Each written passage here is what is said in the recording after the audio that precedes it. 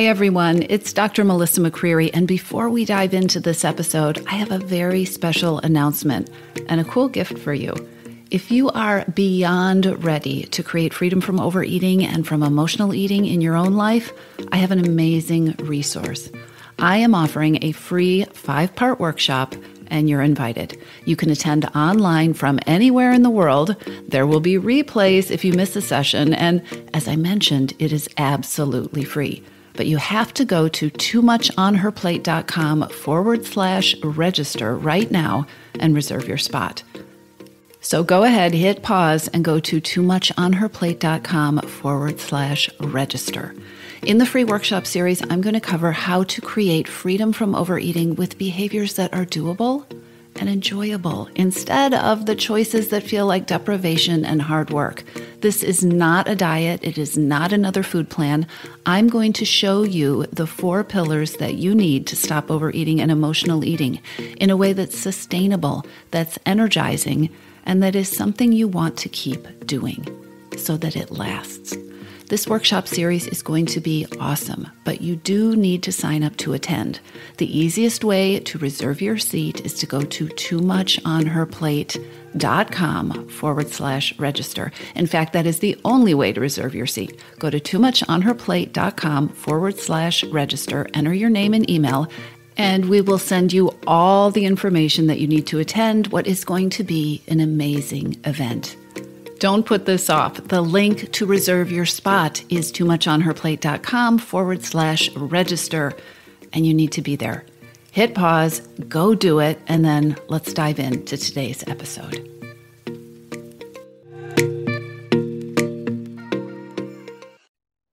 Hey, everybody.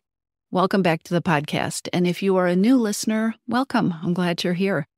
Today, I want to talk about a couple of concepts that are pretty important when you are working to create a different relationship with food, when you're working to stop patterns and habits of overeating or emotional eating. Let me start by giving you a different kind of background. Recently, very recently, I got braces, those invisible braces.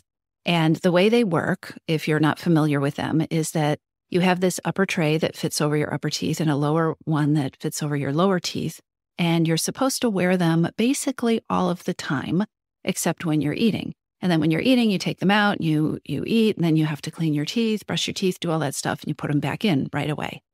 And when I say that I just got braces, I mean within the last 48 hours. And what I have learned so far is that it seems like the way my mouth and my jaw and my teeth work, it is a lot harder to take these things in and out than they show you in the YouTube videos where they make it look so easy. Now, my deep, deep hope is that by the time you are actually listening to this episode, I will be popping these babies in and out with so much ease. But right now, it is rather a production. And because it's rather a production, it's something that I am really trying to avoid.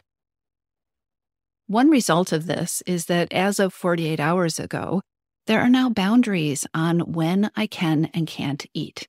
I can't eat when I have the trays in, and there are limits to how long I can keep them out of my mouth.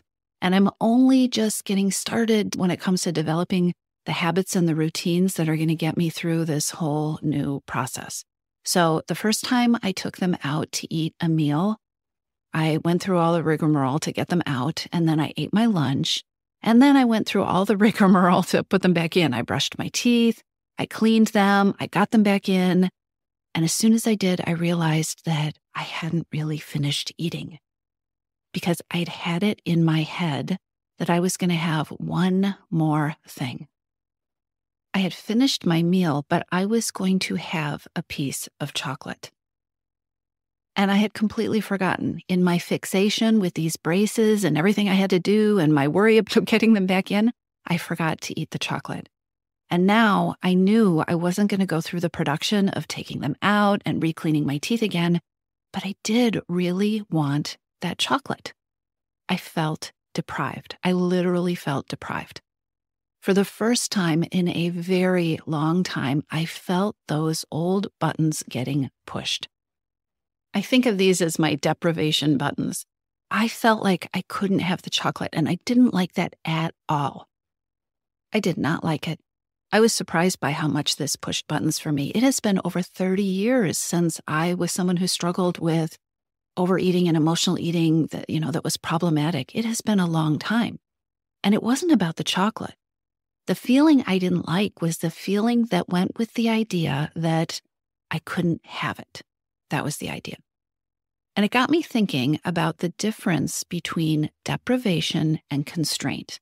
And this is what I want to talk about today. As I stood there in my kitchen thinking about the chocolate that I just wanted to grab and enjoy without having to go through a 10-minute oral hygiene production, as I stood there, I was really aware that I created my own freedom from overeating based on a series of agreements that I have made with myself.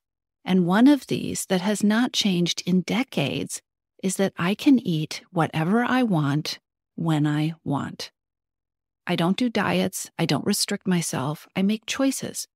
And over the years, those choices have changed, and I've come to understand them differently. So over the years, I've deepened my definition of what it is that I want, what I really want. Because when my eating was out of control, when my eating patterns were out of control, what I wanted was reactive. It was this momentary, it was an impulse, right? A momentary choice, and a choice that I often regretted even just a few minutes later.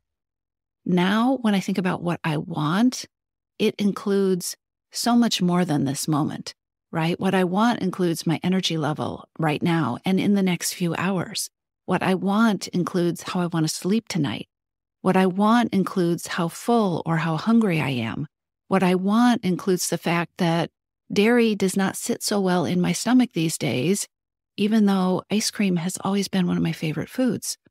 What I really want includes taking care of myself in a way that reactively wanting and impulsively eating never did, because that really wasn't about taking care of myself. That was a momentary want.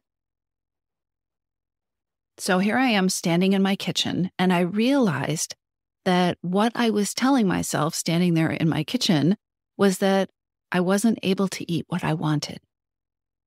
I wasn't able to eat the chocolate when I wanted it, and I felt deprived.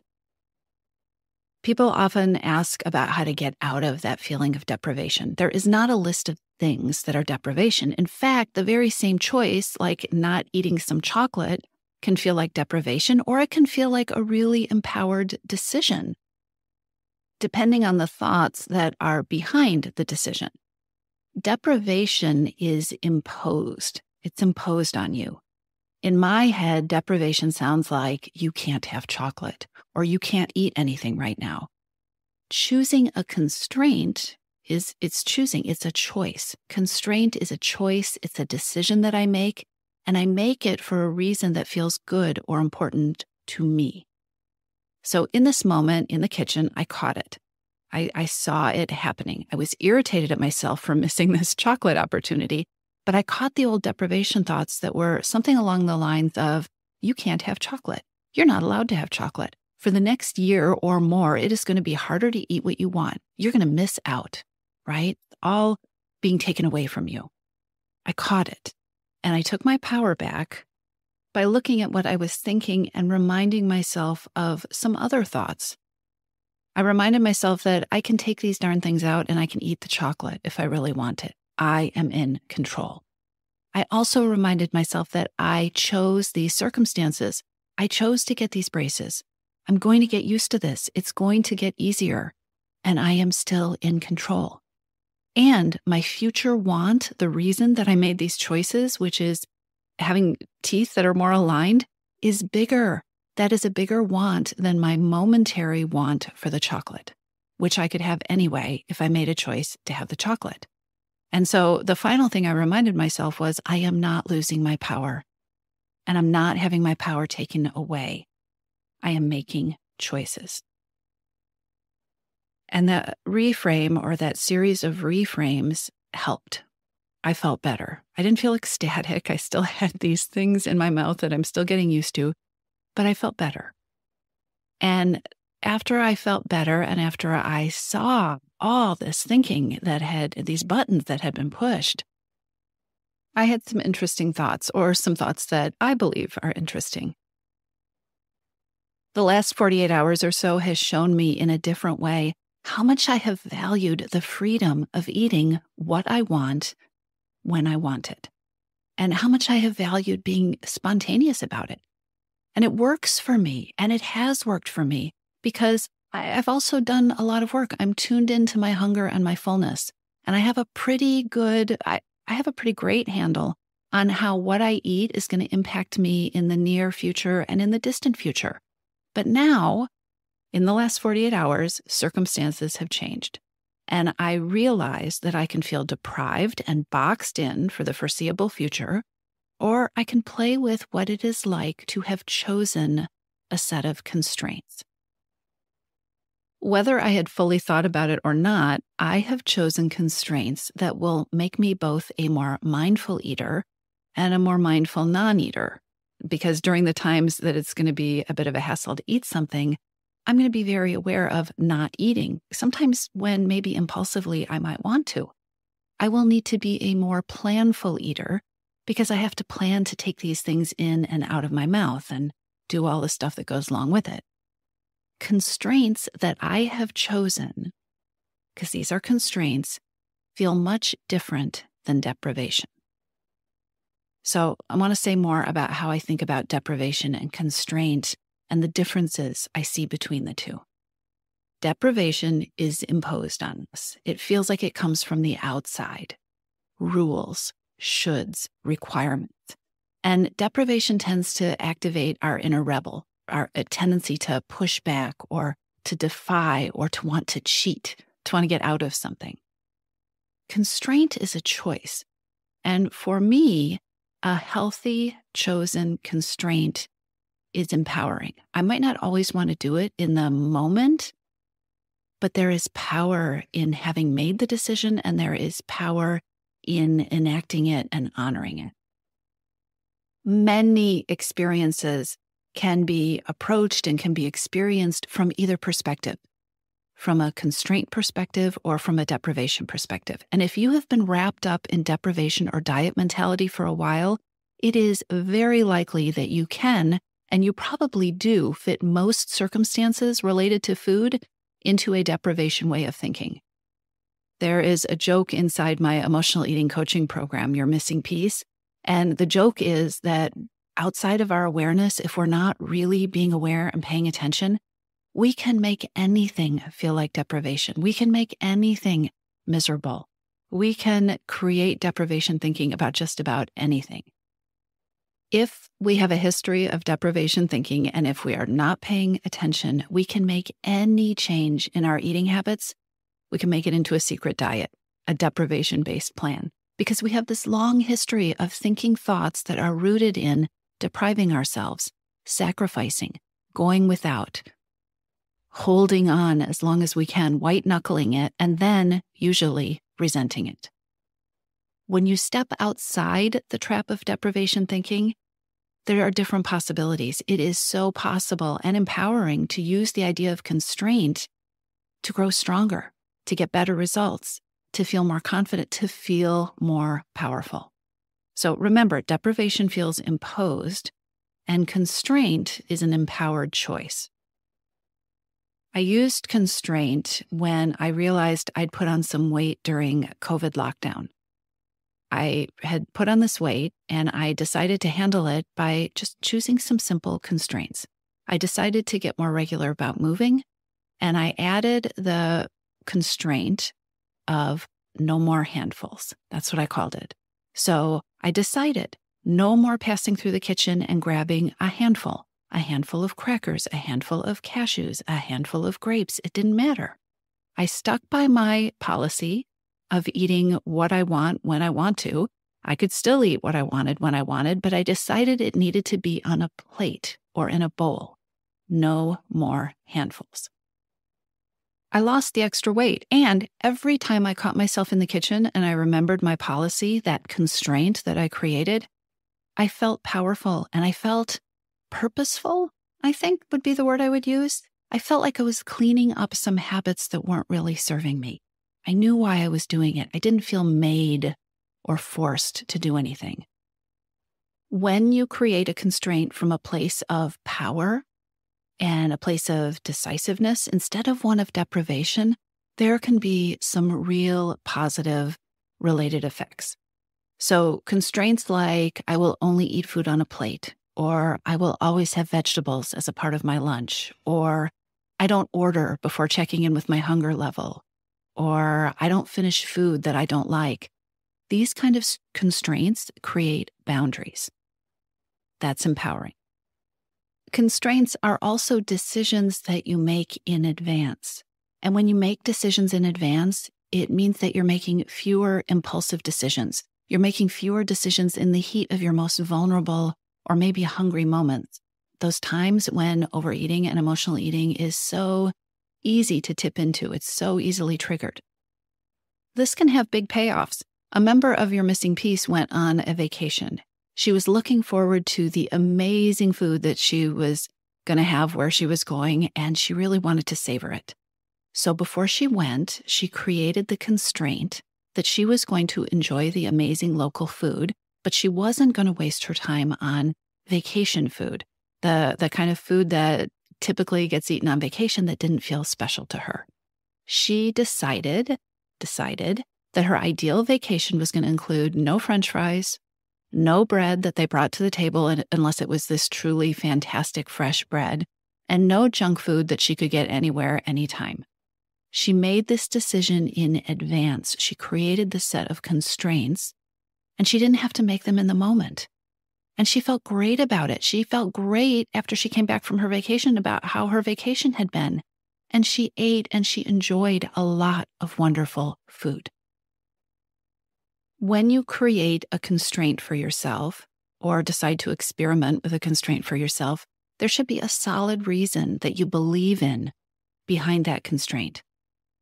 Because when you have that solid reason, there's a solid why behind the constraint, then you feel good about it. You feel good about the reason. The reason doesn't feel like deprivation. And so it feels different to honor a constraint because you know why it's there. It's not something you are being made to do. It is something you have chosen for a purpose. When I got my perspective back, which has gotten easier even over the last few hours, I remembered why I am wearing these things in my mouth, why I chose to wear them, why I am choosing to wear them and to continue to wear them. I'm not depriving myself. And when my brain crawled out of deprivation mode, I started to get curious about what I might learn from this new constraint. It's kind of like my No More Handfuls experiment. What is it going to be like to be a little bit more planful about my eating, a little bit more mindful about when I choose to eat and when I put eating off the table? What's it going to be like, and what might I learn from this new constraint in my life? I'm curious. By the way, inside Your Missing Piece, we play and experiment with things like constraints all the time. We play and experiment with putting new habits in place while at the same time we root out and we reboot the deprivation mindsets and the deprivation habits. So if you would like to work with me to do the same, now is a fantastic time to join us. Enrollment is open. I will put the link in the show notes so that you can go there and get all the information about what's included and how we work together. Or you can just go to toomuchonherplate.com/freedom. I'll talk to you soon. Have you gone to toomuchonherplate.com/register yet and reserved a place in my upcoming 5-day workshop? If you're finding this podcast helpful, you absolutely need to reserve a seat. The Freedom from Overeating workshop series for smart, busy women takes place online August 7th through 11th, and you want to be there. Over the course of 5 days, less than an hour each day, I'm going to be teaching you the 4-step approach to ending overeating, the one that no one has ever taught you, so that you can stop overeating and emotional eating without the guilt, without superhuman levels of willpower, without feeling deprived, and so you can feel confident and empowered about making changes that last. Grab the link to join me in the show notes, or better yet, go to toomuchonherplate.com/register now and reserve your spot.